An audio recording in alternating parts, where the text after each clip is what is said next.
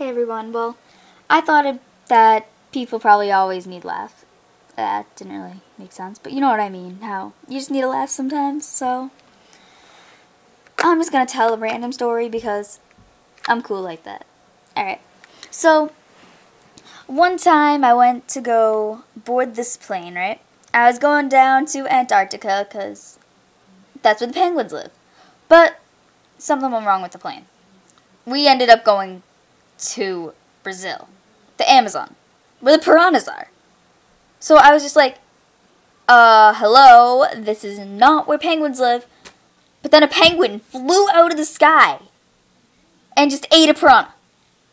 And then I was like, oh, what is that? What does that even mean? And then somebody says to me, what do you think it means? Everyone knows penguins live around here. And I was just like, since when do penguins live here? And they're like, since we were alive in the earth, and they told me this whole story about how the earth was made. And it all started this one day when there was music. Just music, randomly.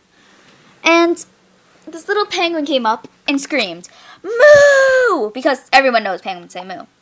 And it ate a Skittle. Yes, Skittles. Main food of every penguin in the world is Skittles. And that penguin, it had wings, and it flew all across the world. It flew here, it flew there.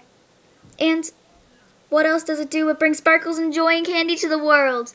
So now, every Monday, the 31st